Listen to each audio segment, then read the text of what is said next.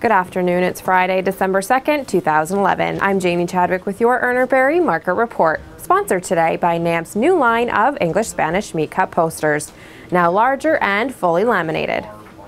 First up today is a look from Urner Barry's HRI Buyer's Guide, which is a weekly publication dedicated to current commodity prices being paid to wholesalers and purveyors by hotels, restaurants, and institutions. Here's Russ Barton with this week's price trends and movers for the food service industry.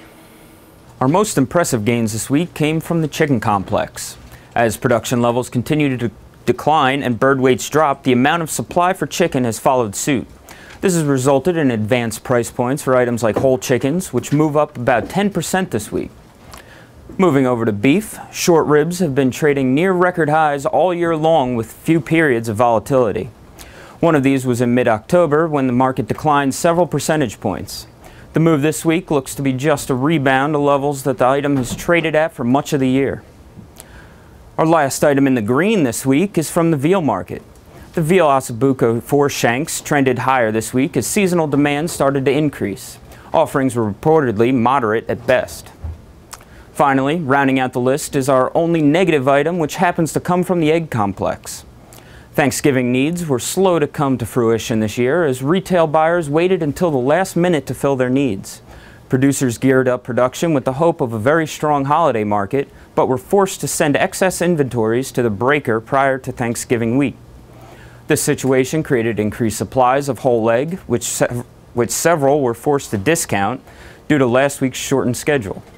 Our ranges in this category are down 4.4% as a result and remain under some pressure. I'm Russ Barton with this week's Movers of the Week. Back to you, Jamie. Thanks, Russ. Now let's check out the markets. In the egg market, movement at the retail level is good. Supplies of extra large and large are well balanced and at times close. Jumbos are in improving balance but remain fully adequate for current needs. Market is steady while dried whole egg and yolk are under pressure and trending lower. Looking at poultry in the chicken market, the complex is closing at a very lackluster week of business with all minds focused on expectations moving forward. Supply-side constraints continue to hold product in a very manageable state during the sluggish time of the year. Wings remain the most limited item on the sheet, but even these are feeling the influence of an overall lack of interest. Wogs and whole birds are still well supported. Dark meat is in good shape at most points of sale. Thigh meat has taken on a better call with the emergence of the shopping season. Tenders and boneless are adequate at most and are offered at steady levels relative to our current quotations. Trim meat is rated full steady. Talking turkey, business patterns within the industry are not exactly revealing. There is still a considerable amount of weaving and bobbing among buyers and sellers. Whole body turkeys are steady at best, and we're still finding a variety of asked prices and availability. In the meantime, the parts complex is mixed with drums attempting to settle, but not still seeming to be there. Wings have traded much lower for export in an isolated manner, while most sellers have few, if any, to offer and attempt to toe the line. Thigh meat commands no less than full market values. Moving over to red meats in the boxed beef market, live cattle markets have yet to trade this week. Bids and offers have been extremely far apart thus far, delaying trade until late stage of the week. Markets remain mixed, and cuts were offered at lower levels throughout the week as packers fill orders on holiday items and are left with unsold supplies of rounds and chucks. The discounts have been offered mostly for spot as packers are reluctant to take lower prices in areas that they say will need to help support the cutout in coming weeks.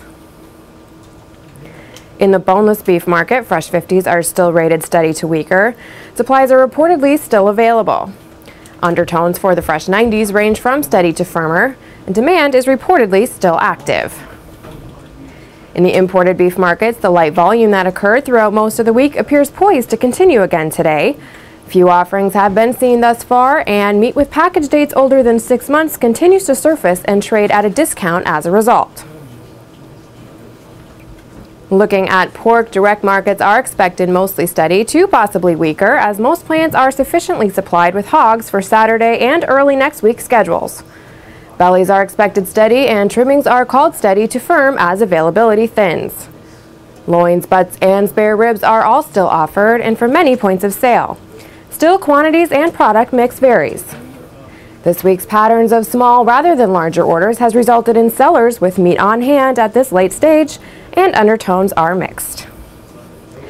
That wraps up Urner Barry's Market Report, brought to you today by NAMP's new line of English-Spanish meat cut posters, featuring 9 new designs of crisp, clear color images of pork, veal, lamb, and beef cuts, now in a larger and fully laminated display.